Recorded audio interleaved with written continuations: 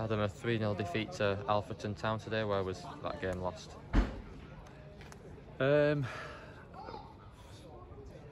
Fine margins, really, but you know they deserved it.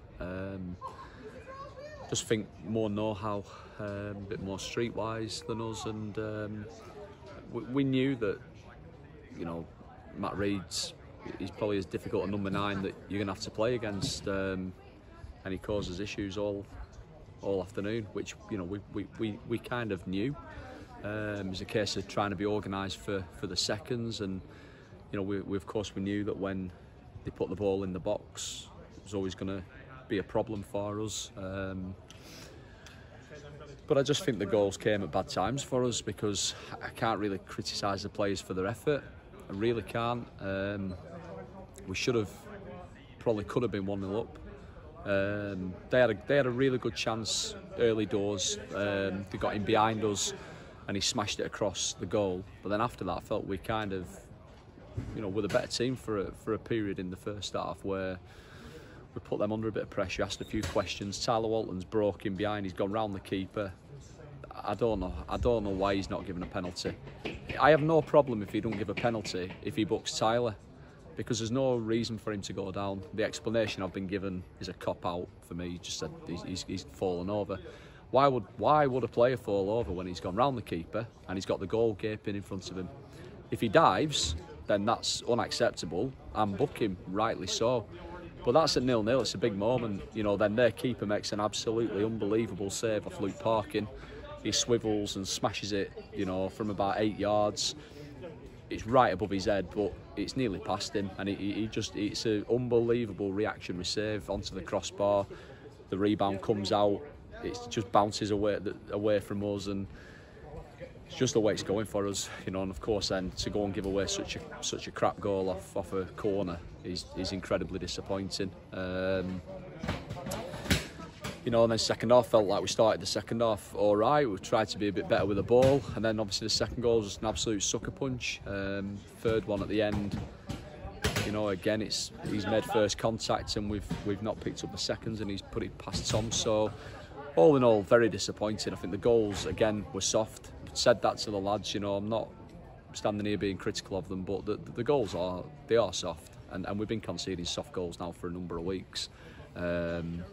So I think we need the break. I'm glad we haven't got a game next week, because we need to hit the reset button here, and try and, you know, kind of figure out a way of competing better in games, and then hopefully that'll then transfer into us maybe picking up a few more results.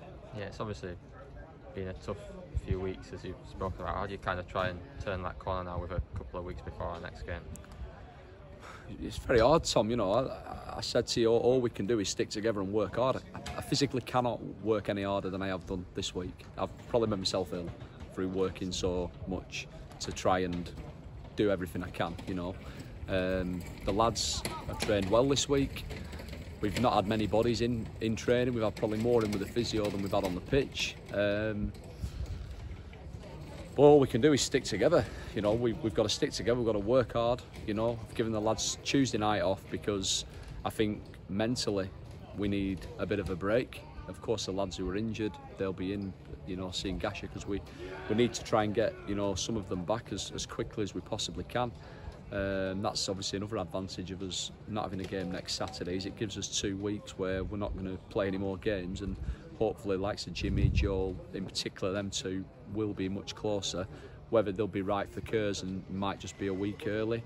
But you know, we've just got to stick at it. There's not much else, you know, that we can do. We obviously added Lewis Turner and Ben Blythe coming in this week. How have they kind of settled in?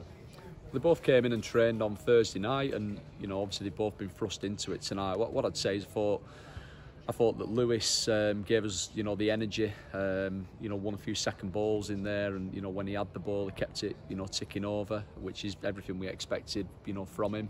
And he'll grow game by game. Obviously, they're coming into a very challenging situation where, you know, we're short on confidence, and the team is struggling a little bit at the minute. And for any players coming into that, it's difficult. you know, Ben, I mean, what an unbelievable learning experience that is for him. You know, he'll never play against anything like that probably in his life, you know, and he's come up against Matt Reed, and probably one of the hardest number 9s in the league to play against. He'll take so much away from that experience.